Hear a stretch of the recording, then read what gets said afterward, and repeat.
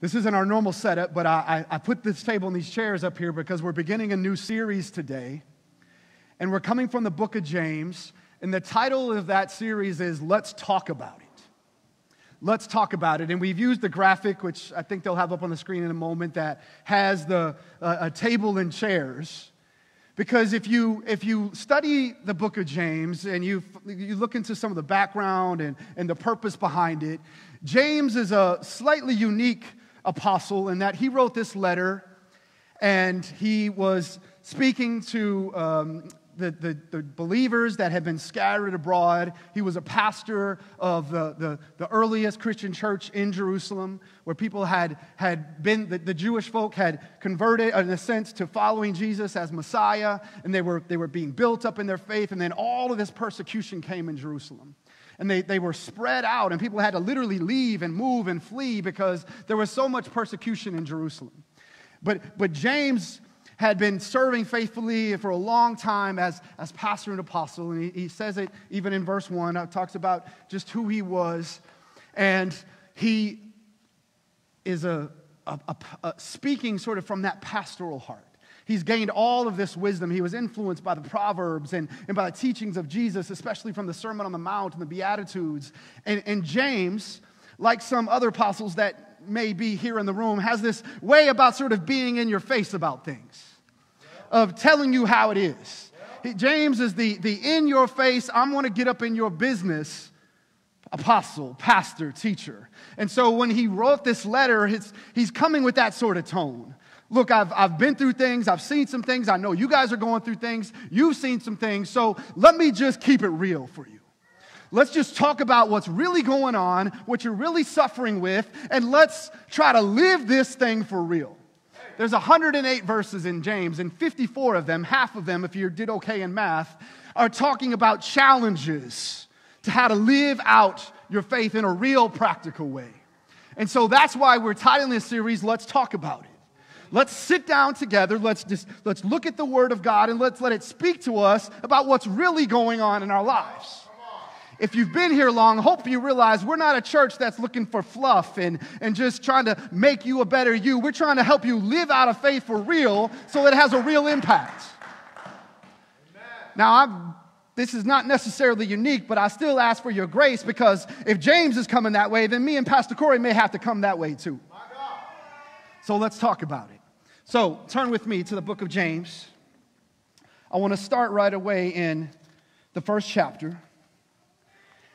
And for today, what I want us to talk about is what James decided was apparently most important to start his letter with, and that's how we deal with trials. So the title of this message today is, Should We Really Enjoy Trials? I mean, let's be honest, if we want to have a real conversation, we don't really like trials. We don't really want to have to go through struggles. We don't want to have to deal with pain and suffering. I mean, we really don't want that, do we? But wait a minute, are we supposed to enjoy that? Or are we supposed to be grateful that we're going through trials? Well, what does he say? Let's start with verses 2 through 4 in chapter 1. Consider it pure joy, my brothers and sisters, whenever you face trials of many kinds, because you know that the testing of your faith produces perseverance. Let perseverance finish its work so that you may be mature and complete, not lacking anything. So he's setting this purpose out right here. Now let me just clarify something in case you think you may be excluded from this message today. He says, whenever you face trials of many kinds. He's speaking to the assumption that at some point you're going to go through a trial. It's not if you happen to face a trial, but whenever you face trials of many kinds. So it's going to happen. Someone has said you're either in a trial, going into one, or coming out of one. We all are dealing with things, and it says they're of many kinds. Some of the trials are the trials that we've brought upon ourselves because of the foolish choices that we've made or the sinful choices that we've made, and we haven't followed in God's way, and so now we're facing some trials and some difficulties because we put ourselves in those situations. Now, other times it may be a kind where you're facing a trial because somebody else did something to you, Or you've been involved in a family or a group or a class or in a work environment where you have to deal with stuff because somebody else has made the wrong choice or done something that God didn't want, and so now you're dealing with that. The other reality is that we're all facing trials in this world because it's full of evil, it's full of sin, and at this point in time, because of men's rebellion from God, we're still in this broken world, and so there's oppression, there's discrimination, there's prejudice, there's abuse. There's still death in this world because of the reality of the state of sin that this world is in until the Lord comes again and rectifies that. Amen. So we have to deal with grief. We have to deal with loss. We have to deal with hatred. We have to deal with all those things that create all sorts of pain and struggle for us. That's the reality. So in some shape or form, we're all dealing with trials. But what is the purpose? And this, if you don't get anything else, this is the most important thing today. What is the purpose of trials that I'm going to be going through or am going through in my life? He says it's a testing that produces perseverance, but the perseverance must finish its work so that, there's your clue, it's leading to the purpose, so that you may be mature and complete, not lacking anything. He's trying to produce a completeness, a maturity, a wholeness in you. And what is that wholeness? That means being made to look like Jesus. Okay. So here's the bottom line. The purpose of trials in our lives is so that we become more like Jesus. And some of you think, well, I can't ever be like Jesus. I have this, that, or the other. He has done that work in us. Those that have followed him and surrendered to him and are following him as disciples, he is able to make us like him.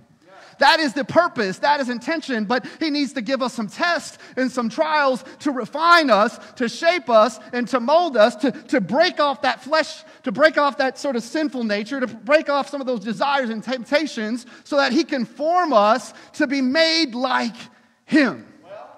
So the purpose is to be whole, to be like Christ in every way. If you think about it, if you've read that first chapter of Genesis in there, I think it's around verse 26, it says that God made mankind in his own image.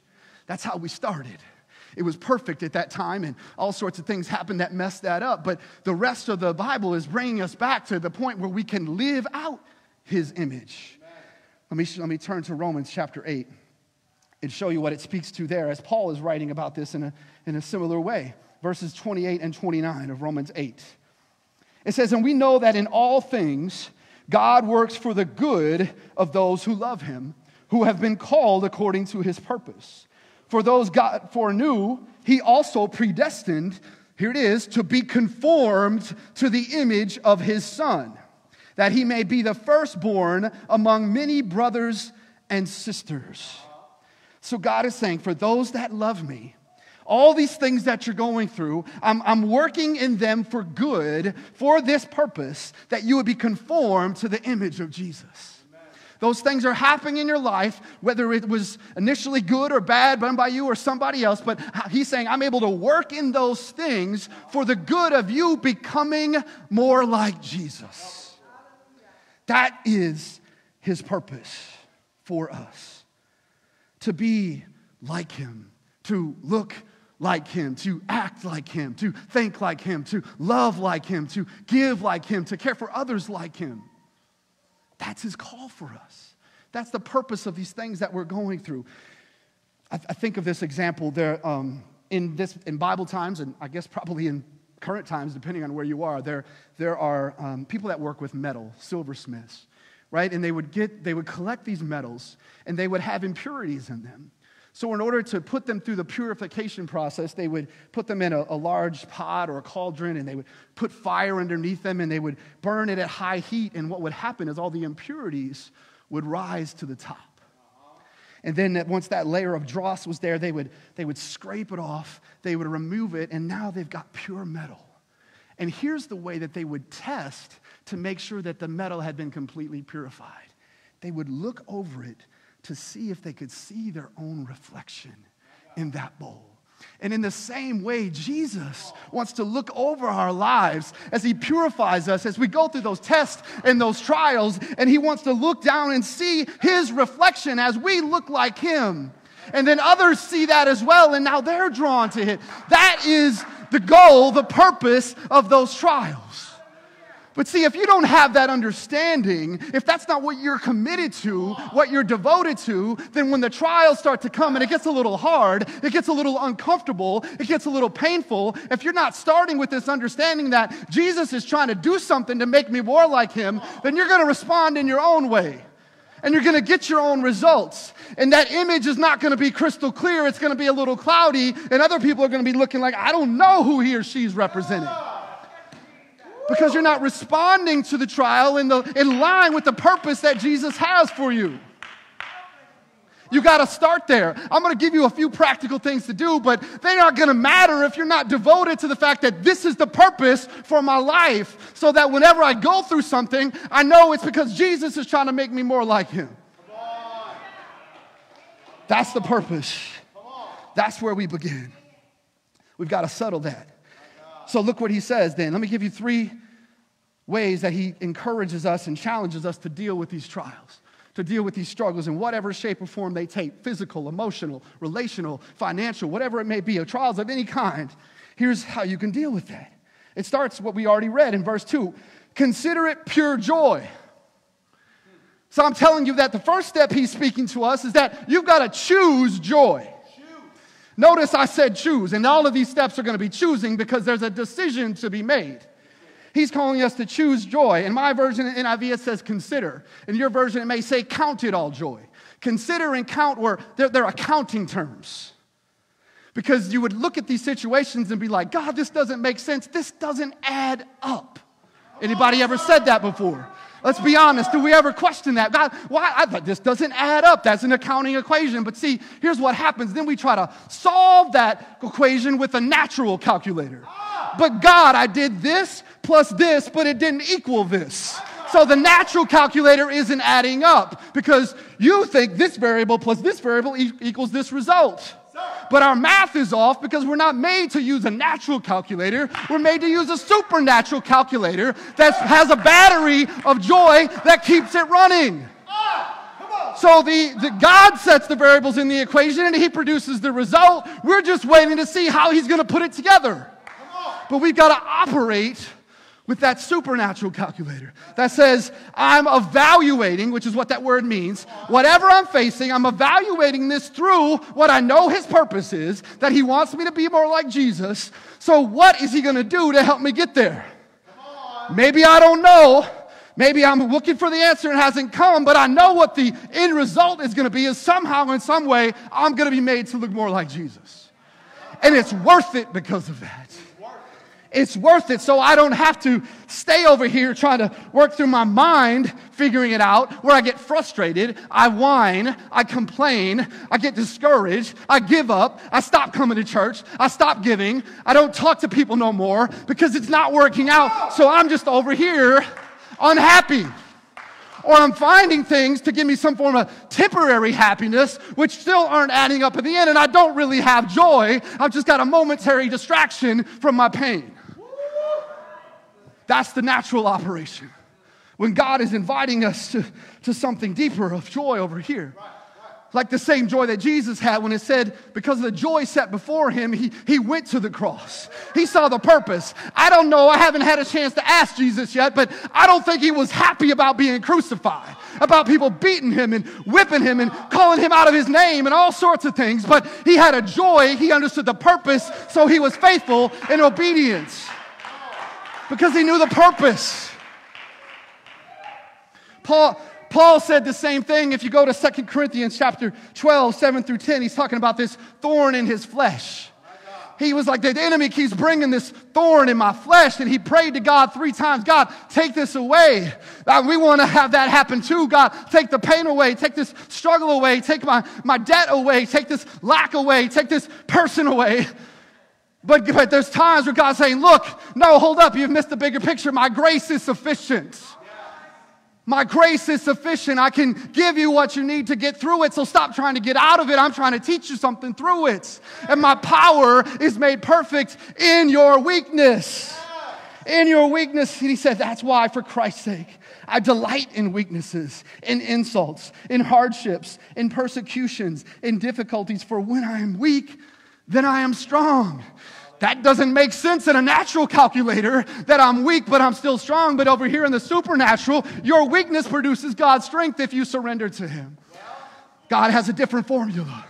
He's got a different way. Which one are we committed to? Which one are we devoted to? Let me give you the second one. So then he says, not only do you need to choose joy, you need to choose to get help. You've got to choose wisdom. Verse 5 through 8, if any of you lacks wisdom, you should ask God, who gives generously to all without finding fault, and it will be given to you. But when you ask, you must believe and not doubt, because the one who doubts is like a wave of the sea, blown and tossed by the wind. That person should not expect to receive anything from the Lord. Such a person is double-minded and unstable in all they do. Like I said, James ain't playing no games. He's just telling them the truth, just fresh, unfiltered.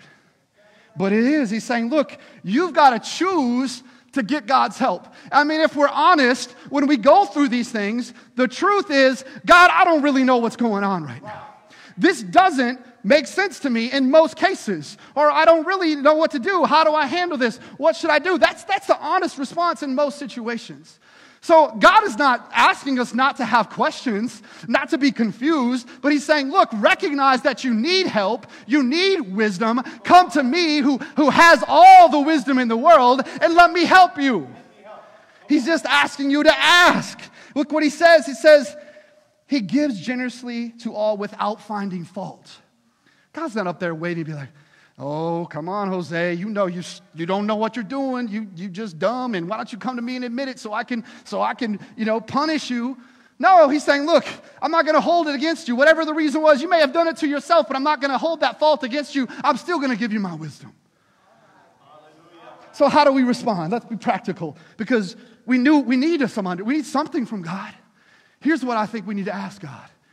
God, what do you want me to do or understand so that in this situation, in this trial, somehow you're going to make me become the best version of you? So what do you need me to do so that after I get through this, whenever that is, I'm going to look more like you? Because that was the purpose, right? So if we really want God's help, then you say, God, show me.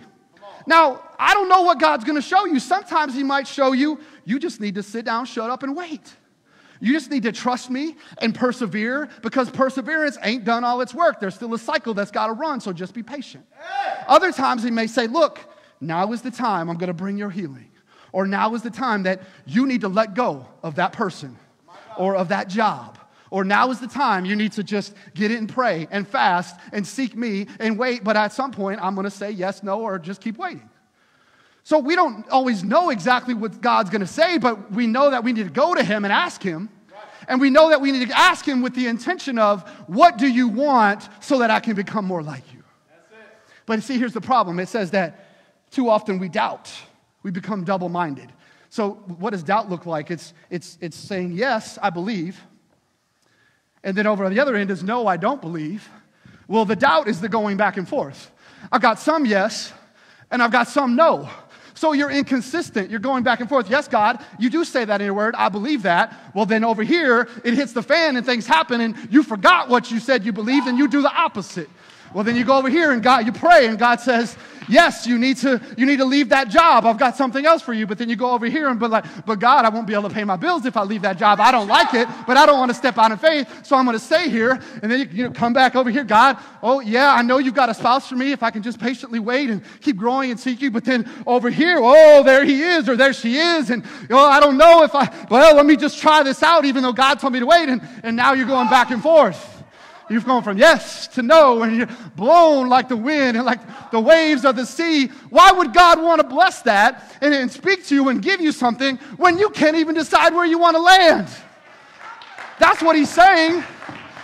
You don't have to have all the answers. You've just got to surrender and trust him. Because God, what I want, if that's true, is over here for you to show me what you want to do.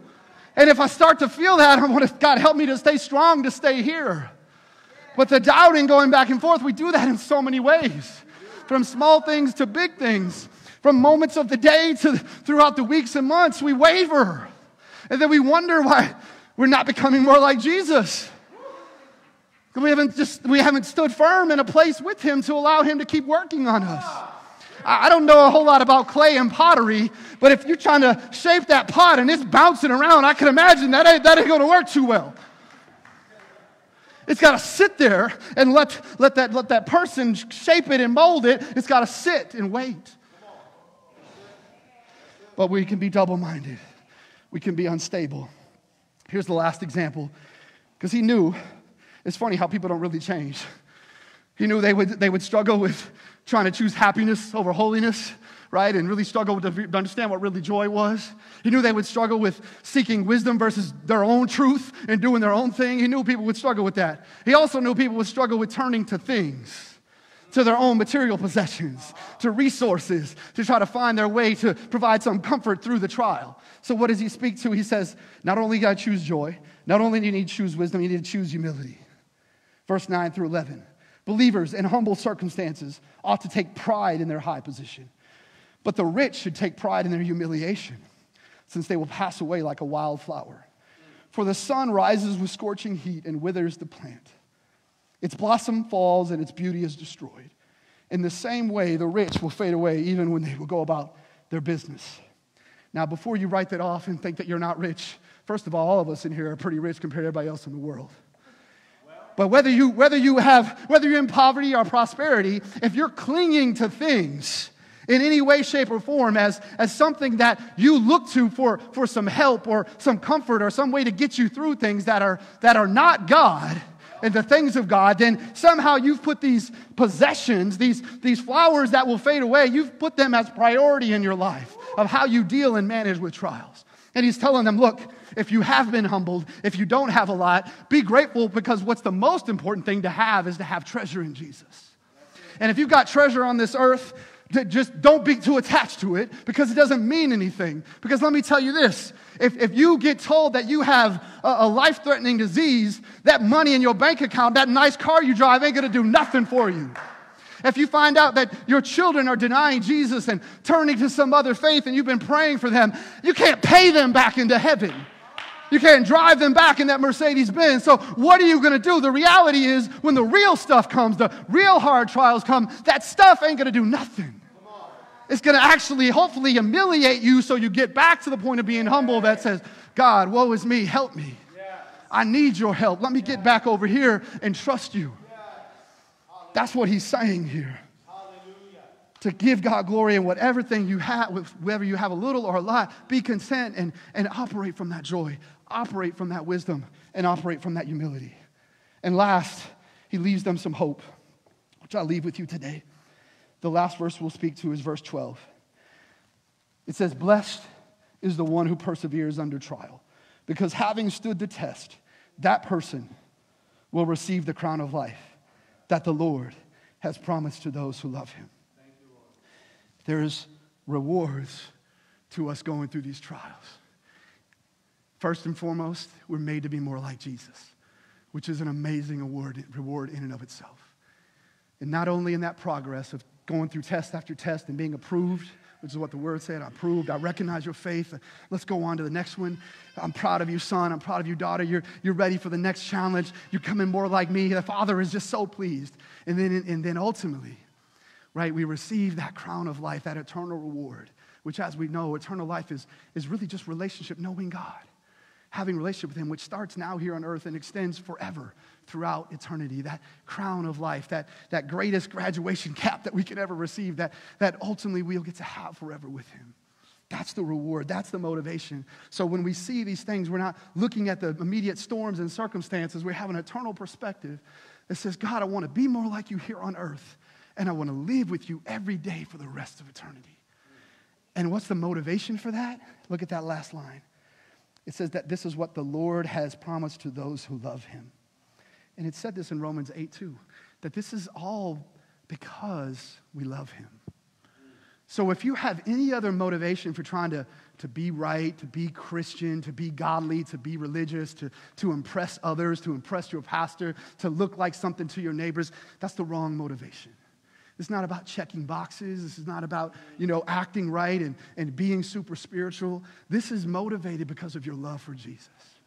And because I love Jesus, I'm willing to go through whatever, whenever, wherever, however, so that I can become more like him. He's the one I want to be like. He's the greatest of all time. He's my idol. He's my Savior. He's my Lord. What do I got to do to be more like him? Now, you may not always get excited about the answer, but the end result is worth it. I don't have a lot of experience in this area, but I was thinking about childbirth. I've observed a few times, and I've seen some situations. And ladies, tell me if I'm wrong, but especially in a natural childbirth, that process is not always happy and enjoyable. There's some work. There's some pain. There's some pressing, right, that you have to go through, some heavy breathing, some whatever you got to do, right, to get there. There's some of that. But after all of that, and for some of you, you're like, yeah, it was a long time, right? There's a process. That's why it's called labor. But what comes out at the end in the healthy situations, right, is a new birth. And I don't know, maybe I've missed some, but I've never seen a new mother mad and like, no, just take that thing back. It ain't worth it. But when they get that child and they lay it upon their chest, all of a sudden it's worth it. Right? And that's where we are today. The things that we're going through in life, they may be painful right now. It may be a struggle. You may have to keep pressing. You may have to keep breathing. You may have to, lay down for a while. You may need some help. You may need some encouragement. But what God wants to do in us, to birth something new in us, to make us more like him, to lead us to that next step, to that next ministry, right? To that next calling, whatever that may be, it's worth it. It's worth it. So don't give up. Now, this is not a physical comment against any women who chose this route physically, but in the supernatural, don't choose the epidural. Don't look for that ease, that way out, that God, I still want the new thing, but I don't want to have to deal with any of the pain. I don't have to deal with any of the process. I just want you to take it away and make it easy. He may choose to do that. So if you want to pray, go ahead, but ask him what he really wants. Because most of the time, he may just want you to stay faithful. Because it says perseverance has to produce its work so that we can be mature, we can be complete, we can be made whole. And so in the end, when we choose joy and we choose wisdom and we choose humility, we're on that path towards becoming more and more like Jesus. Let us pray. Father, we bless you today. God, you love us enough to be patient with us. And to bring things into our life at times that we don't always understand and it doesn't always make sense. And it's not always you, because sometimes it's just the evil of the world. But in the midst of all of that, whether it's good, bad, or ugly, you still have a way of showing up and working in it to bring something good, to bring us into a place to be more like you. And I pray for that for all of us today. That would be the desire of our heart. And I pray now for, if there's some that are here or listening and they haven't even made that commitment to follow you and to live for you, that this would be the day that they would realize they need you. And that the journey of life has been incomplete and lacking because they haven't had your joy, your wisdom, your grace. And I pray for those now that are feeling that urging, that you would move by your Spirit and touch their hearts. And for the rest of us that may know you and we are committed to you, but maybe we've been wavering in some ways. Maybe we've complaining too much. Maybe we've lost sight of the purpose. God, bring us back in line so that we could say we're living from that place. God, do what you want in us so that we can become more like you. Move through the power of your Holy Spirit, we pray today. In the mighty name of Jesus. Amen.